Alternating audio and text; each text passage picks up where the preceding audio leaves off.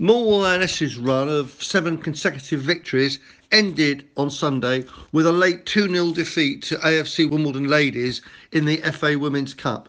The Dons are themselves in great form in the FA National League, a level above the Lionesses, and they were soon on top in this match.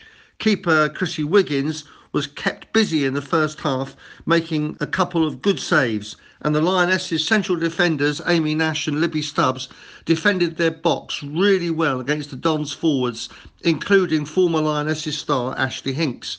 Lionesses midfielder Maisie Joyce's free kick was tipped onto the post by Dons keeper Lauren Allen in Millwall's best effort of the first half. The second half saw the Lionesses come more into the game, but eventually Wimbledon broke the deadlock after 79 minutes through striker Katie Stanley, who followed in on another good save by Chrissy Wiggins. That looked to be enough for the Dons, but in the 90th minute, substitute Emily Oliver scored to make it 2-0. The Lionesses' biggest attendance for 2 years all showed their appreciation for a battling performance against a very strong Wimbledon side.